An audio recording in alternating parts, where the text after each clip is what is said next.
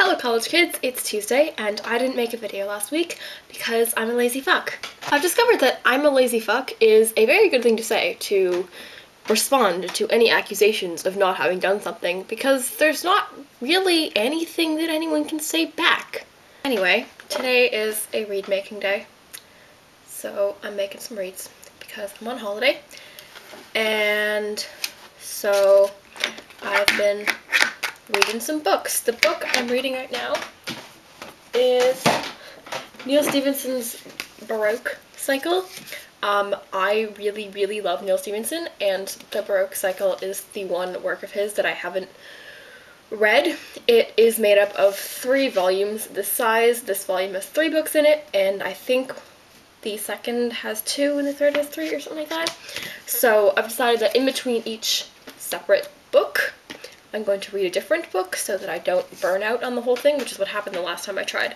So after I finished the first book, I read The Elegance of the Hedgehog because I was looking for something to read, and I saw someone that I know walking around with this book, so I figured it must be the kind of book that people that I know read, and therefore I should read it.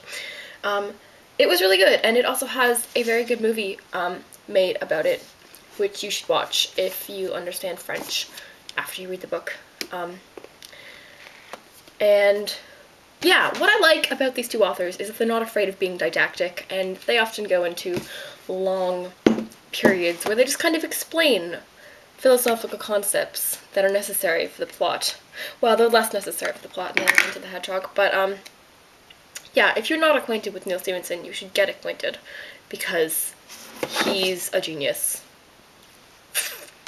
Yeah. I also saw Pirates of the Caribbean last night, and I really enjoyed it, mostly because I kept picturing the missionary guy as one of the Waterhouse family from this book, which greatly improved the entertainment value of the missionary guy and his plotline, which the missionary, spoilers, but the missionary and the mermaid.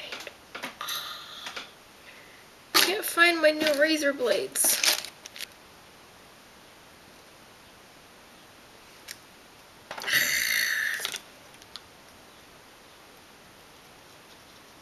Now I need to let this dry for a few days, so I'm going to deposit it on here and leave it.